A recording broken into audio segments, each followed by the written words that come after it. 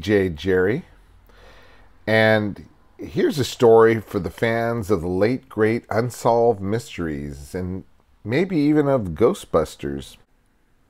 So join us as we go in search of Jim Morrison's ghost.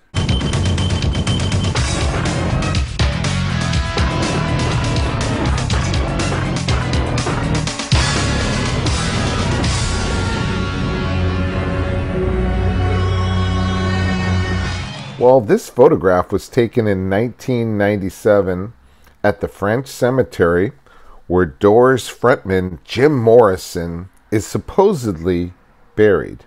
Well, it features a ghostly apparition that appears to be Jim Morrison himself. Are you with us? We may lose you here. The photo has been deemed, get this, authentic. The United Kingdom's Daily Express reports that the snapshot shows rock historian Brett Meisner standing next to Morrison's grave at the Pere Lachaise cemetery, and in the background there's a white figure with his arms seemingly outstretched. Apparently Morrison did, in fact, break on through to the other side.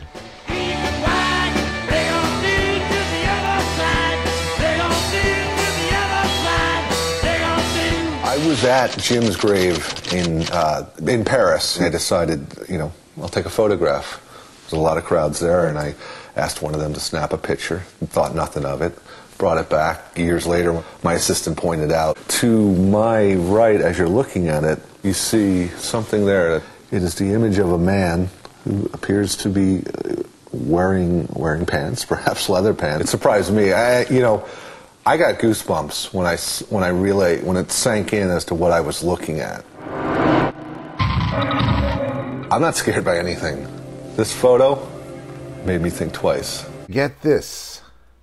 The ghostly image went unnoticed by Meisner for almost 5 years until the year 2002, when he spotted the strange blur and had the photo analyzed. In a book called Ghosts Caught on Film 2, Photographs of the Unexplained, researchers say the photo was in no way manipulated, and they also rule out any possibility that it was merely a trick of the light. The image itself is unexplainable, researchers said.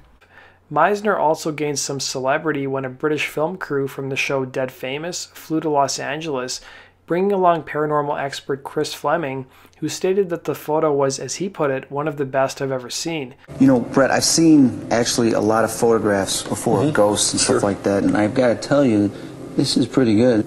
Meisner said that he regrets going to the Pere Lachaise cemetery because he's been plagued by eerie events ever since. Meisner tells the Daily Express that his marriage broke down and a close friend died of a drug overdose, and now he's haunted by people who approach him to say that Morrison's ghost is haunting them. At first, it was sort of interesting to see how many people felt a spiritual bond with Jim Morrison in the photo. But now the whole vibe seems negative, Meisner said. Now, Meisner also claimed a spiritual advisor and a close personal friend told him that they believe the photograph has come with a curse. His friend told Meisner he needs to have some sort of closure with the photograph and part ways with it. Meisner regrets the attention the photograph has given him, as well as a string of bad luck, revealing, "Part of me wishes that I would have never stepped foot in the graveyard in the first place. While I know I'm also partly to blame for talking about it in the first place, I should have kept it to myself and not let the media have a field day with something so special and private." Now, Meisner was trying to find a private organization to donate the photo to, but so far he's had no luck. As anyone who read one of the many books on Morrison or saw Oliver Stone's The Doors movie would tell you, Morrison believed he encountered the ghost of a Native American after witnessing a car accident in his youth, in an accident that deeply impacted the singer. In fact, the lyrics to Peace Frog features the lines, "Indians scattered on dawn's highway bleeding. Ghosts crowd the young child's fragile eggshell mind." A truckload of Navajo Indians hit head-on with another truck, and a young Jim Morrison, 5 or 6 years old, was passing by and saw this terrible accident. And in that transformation, in seeing that, Jim said his life was ever changed. He felt from that day forward, the spirit of the Indian had become one with Jim's spirit. Jim's whole career, his life was all about spirituality, driven by an incident that happened to him when he was a young child. This was Jim Morrison's account of the traumatic event that he witnessed.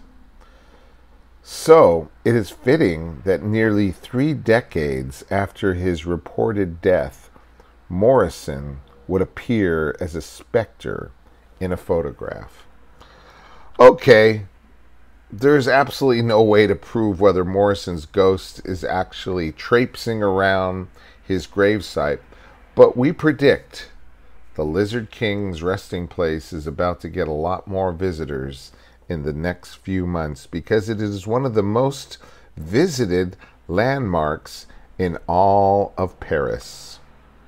This is DJ Gerry reminding you to keep on listening to The Doors and also to keep on rocking.